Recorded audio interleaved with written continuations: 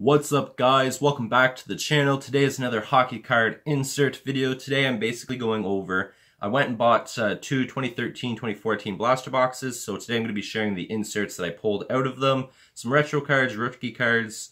I actually got quite a bit. I got about 15 retro cards, about 15 rookie cards, and then some more other inserts, just a couple odds and ends if you will. So we're just going to get right into it. Comment down below if I do pronounce the name wrong, because I try not to do it, but I do it on occasion. I am learning, and it's something people hate me for, but it is what it is. I'm trying my best at least, and that's why I'm going to continue doing these videos. So, to start things off, I'm going to share the stickers, which I'm not a huge fan of the stickers, but they are inserts, and that's what this video is about. So we're just going to get right to it. Alex Burrows,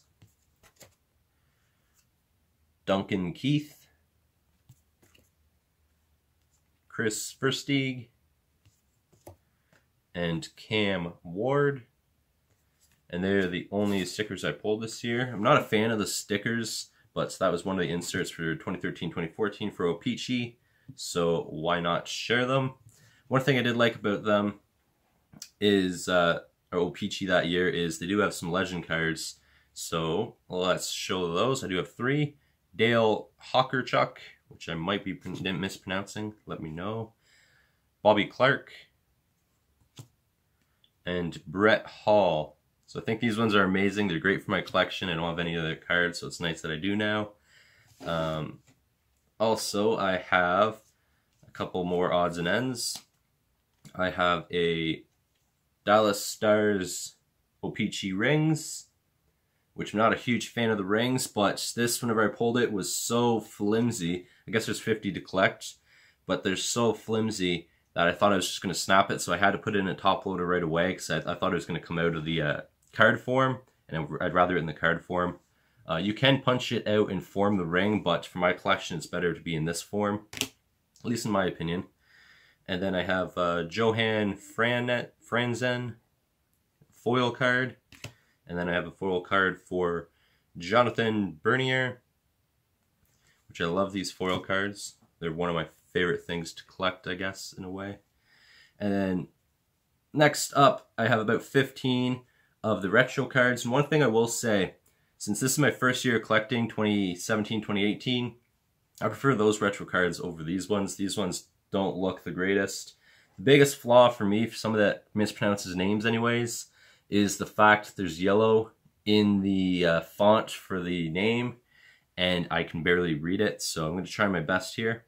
But we're just going to get right into my retro cards. Brian Gonta, wow, butchered that one, I know I did. Mark Fistrick, Eric Tangrady. I like the names that are on the top though. Mike Richards, Steve Began, Bryce Salvador, Patrick Dwyer, I think there's a silent letter there, but I did not pronounce it right, Victor Hedman, Derek Steffen, Jaroslav Havlik, Nick Bonio,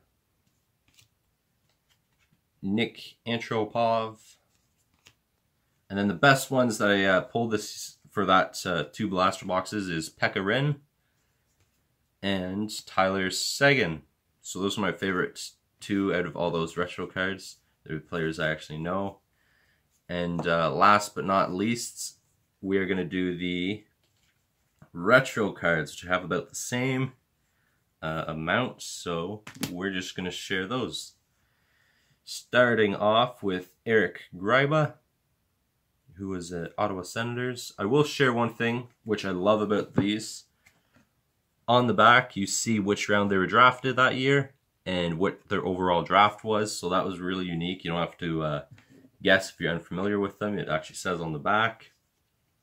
Corey Conarcher, I think I always pronounce them right or wrong. Roman Cervenka, sorry. Brian Flynn, Nicholas Blanchard, Leo Komarov, Mark Arcobella, sorry, Antonio Roussel, Patrick Bordelot, which I actually have 2 of his because I actually got a pack from the dollar store and it was in it a while ago. Tyler Johnson, Andre Pallet. Barely see the names because it's really, it's not bolded at all. Michael Granlund, Zach Raymond,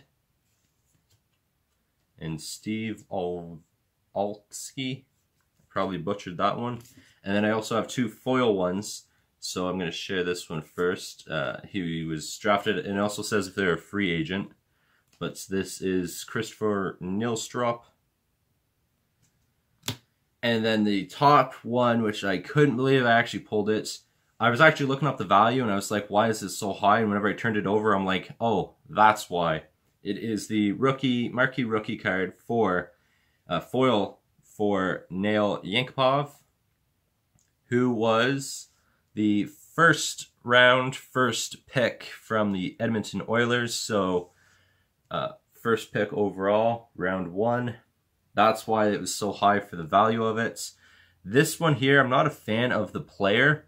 There is some cards I'd rather have, so I'm thinking of trading or selling this one off. Hopefully I get close to the same value. What I'm interested in the most, in my opinion now, is jersey cards.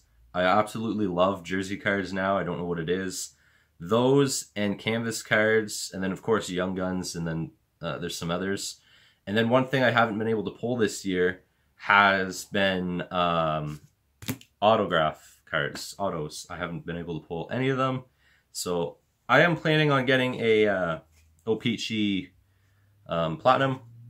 I just haven't had the time. I had to buy some hockey card supplies first, so I had them. So expect to see that in the future. I will leave this video here. Hope you guys did enjoy. Let me know which card is your favorite. Honestly, I couldn't believe the amount of inserts I got for this year. Normally I got a blaster box before for this year and I was only getting a couple things out of it, but the fact that I bought 2 and I got so many like high numbers, it was amazing for me. But so this video is already long enough. Comment down below if I mispronounced any names, and I'll see you guys in the next video. Please take care. Peace.